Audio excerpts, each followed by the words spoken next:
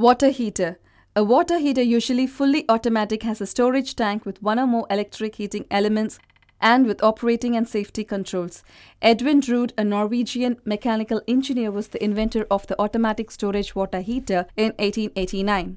A water heater consists of the following parts: a heavy inner steel tank that holds the hot water, insulation surrounding the tank, a dip tube to let cold water into the tank, a pipe to let hot water out of the tank, a thermostat to control the temperature of the water inside the tank, heating elements to heat the water, a drain valve that allows you to drain the tank to replace the elements or move the tank, a pressure relief valve, a sacrificial anode rod to help keep the steel tank from corroding.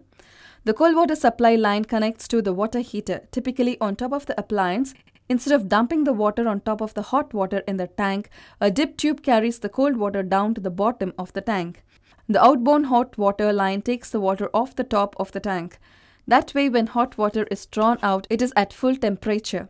Only after most of the hot water has been used do you start to get the hot and cold water mix.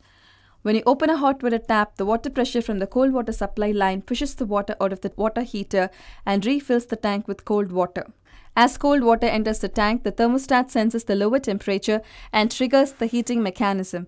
The thermostat controls the temperature of the water inside the tank.